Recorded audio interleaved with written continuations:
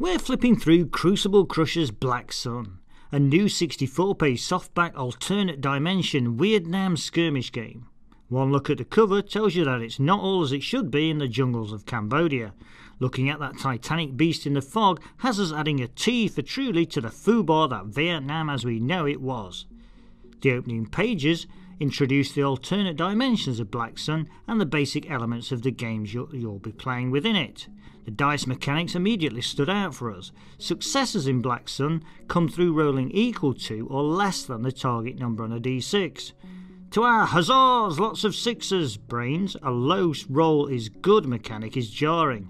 It could however be argued it's a wonderful thematic representation of the twisted and pessimistic disaster world of Black Sun. Pages 3 and 4 detail forces, with heroes leading the way and squaddies doing the grunt work. Everything is illustrated with photos of Crucible Crush models, either individually or mid-game, and they generally look very nice, whetting the appetite to get involved in the world. Models are formed into groups, each led by a hero, and your hero's force card shows a points total that is spent building your squad. Page 5 details the primary characteristics of models in the game, particularly the 4 Fs. Fighting value, a figure's general combat effectiveness, Frack index, specific to a hero's leadership abilities, freakability, the sanity or mental fortitude of a model, and frostiness, the nerve or morale of a group or squad. This is a game where the trauma of battle and the bizarre elements of Black Sun's world play a huge part, and the stats of models have lots of mechanics tied to that. On page 7 there's a handy example of how to create a US Army squad to round the section out. Next it's onto the rules proper and the intriguing activation possibilities of Black Sun. A d6 roll is cross-referenced with an activation table and, depending on your force structure, will allow you to activate various groups within your squad. We like the tactical considerations this creates. A force could be made up of a small number of groups and activate regularly, but with minimal flexibility. It could be made up of many groups, but some may not activate and will be easily overwhelmed. Risk and reward balancing like this brings depth and expanded playability. Once activated, groups can perform a wide range of actions, from standard ones, moving, shooting and charging, to more cinematic actions such as binding wounds or leaping through windows. Page 11 brings in one of the game's unique selling points. The "What the" cards are drawn whenever a 6 is rolled for activation.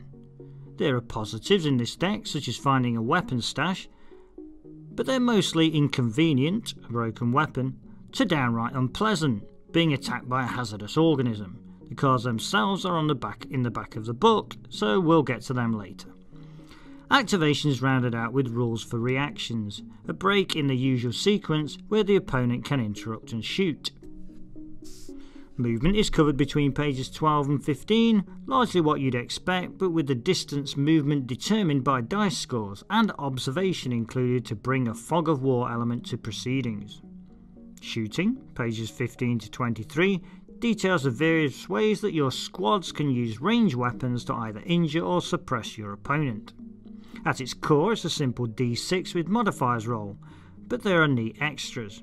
Weapon jams occur if more 6s are rolled than successes, and cumulative rooms generally diminish effectiveness. Special weapons are detailed too, grenades, mortars and flamethrowers. Between pages 24 and 28 things get up close and personal. Close combat's basic mechanics are largely what you'd expect, with added extras such as defensive fire, bonus hits if 1s are rolled, and a nerve test used to determine the victor. The rules are rounded out with victory points and advanced rules such as swimming, night actions, rain and fog on pages 29 and 30. Next it's factions, and there's the standard US Army and Viet Cong factions you'd expect, then the weird enters Vietnam. Adaro, lizardy fishmen with guns, fury bugs, swarming hordes of teeth, chitin and fangs, children of Haster, hippie freedom fighters, and Deutsch LIG, former Third Reich members and scientists, round out the roster. Pages 33 and 35 detail 3 scenarios illustrated by maps.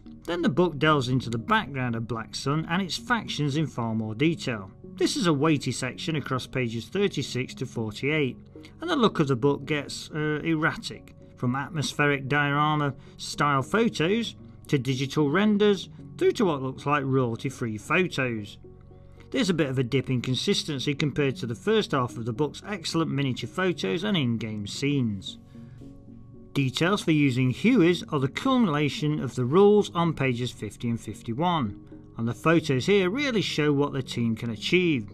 We're particularly taken with the depth in that final image, very atmospheric.